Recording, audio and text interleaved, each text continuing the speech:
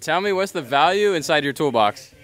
Inside of my toolbox, oh man, probably about 80,000. We have 5 different torque wrenches because we need a variance in our torque specs. We have thousands of dollars just in sockets in the top 2 drawers, various specialty sockets in the second one. We have about $1,000, $2,000 in wrenches. We have a wide variety of pliers for various needs.